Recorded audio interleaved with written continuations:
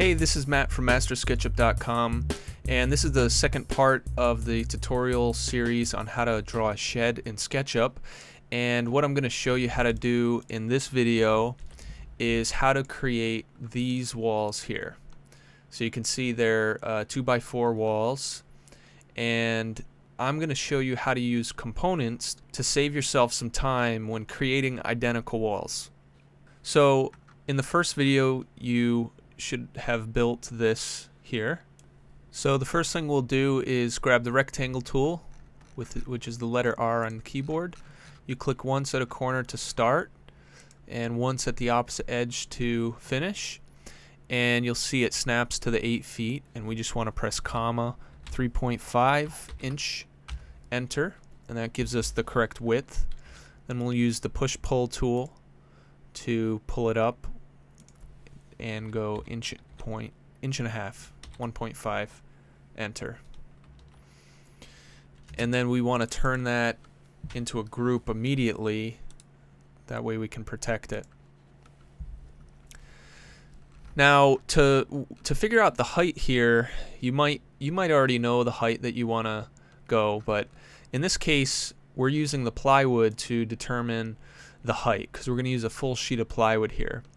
Now if you notice on the actual shed model, I have the grooves drawn in because this is called Texture 111 plywood, so it actually has these grooves in it.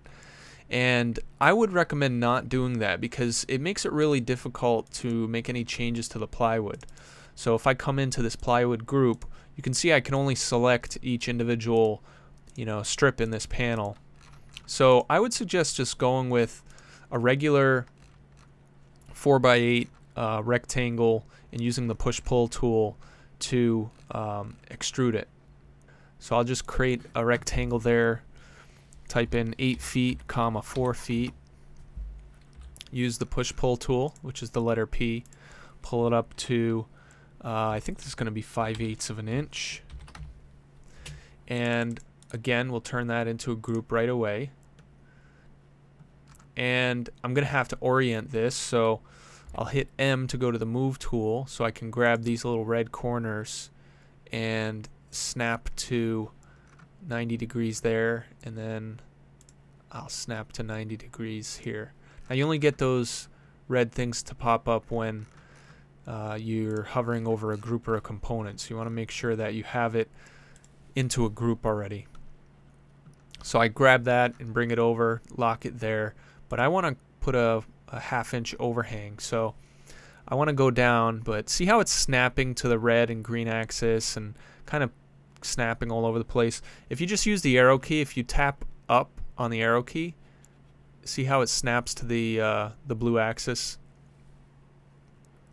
You can do the same thing with left or right arrow key. It'll snap to the green and red axis as well. So I'll bring it down, type 0.5 inch, enter, and then I want to make a copy of that same piece of plywood. So I'll reference this corner, tap Control on the keyboard, and then finish over here referencing this other edge. And I'm going to give that just an 1/8 inch gap as well. So now that I have my height, at this point what I would do is select these 3 groups here, and I'm going to make these into a component because I'm starting to build my wall, so I want to make that into a wall component early on because I don't want to start drawing all these things and then have to go back later and select all sorts of little pieces and parts to make into a component down the road. So once you have like 2 or 3 parts of a component that you want to build, go ahead and select all those parts and make it into the component then. And then now what we'll do is double click this to activate that component. So now we're working in this wall component that we just made out of these 3 components, and we'll just continue to work on it. So I'm going to drag this top plate up. Again, I just reference the corner, tap Control to make a copy. I hit up on my the up arrow key on my keyboard to reference the blue axis, and I'll come over to this point here. And then we're going to draw some studs. So use the rectangle tool and come out here. We already have the 3.5. We just need to put the 1.5 inch. With the push-pull tool, select that face and come up and reference either the edge or reference the point. It doesn't matter.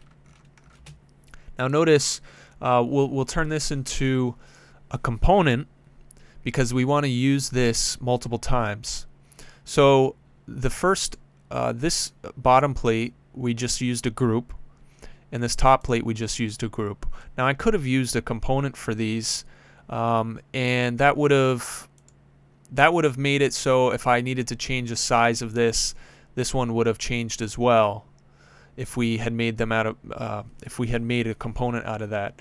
But you know, when you're only dealing with 1 or 2 copies of something, and especially when it's such a basic shape, usually I don't mess with components because there's some times where you need to make a small change to one and you don't want it to propagate to the other one. So like right now, if I come in here and change the size of this top one is not gonna change because they're independent groups. But this stud, we're gonna have a lot of these studs, so we want to make a component out of this so we can edit it later and have all the other ones change as well. So we'll triple click it to select everything, and notice how since everything else is in a group, it doesn't get selected, so it's protected from the edges and faces that are exposed right here. So we triple clicked, we're gonna right click, make component. I'm gonna just name it stud 3 because I already have some components made here from this shed. And then what I'll do is make a copy of this stud with the move tool, and along the red axis I'll click to finish, and then I'll hit 15.25 inch, and then the next one I'm going to make multiple copies of it. Go 16 inches, enter, and then I'm going to go 5 and the multiplication sign, enter, and that makes 5 copies. And then I just have to come over here to this last one, reference that edge, and move it in 3/4 of an inch. So now that we have this wall built as a component, and you can see it's a component if you look at your outliner. So this is the floor framing. I'm going to collapse this. This is the shed over here. So you can see this is the shed, this is the floor framing, and this is the wall. So it's really important to try to stay organized with your components in the outliner. If you need to get to the outliner, you go to Window and then Outliner. And when we open that up, we have all of these stud components here. And then we have a few groups, the plywood, the top plate, and the bottom plate. And you can see the difference when you have the little 4 squares here versus a solid square. That indicates a component versus a group. So we're going to take this wall component, and actually let me show you first real quick the benefits of having these studs as components. So I just double clicked to enter this stud component, and I'm going to use the push-pull tool.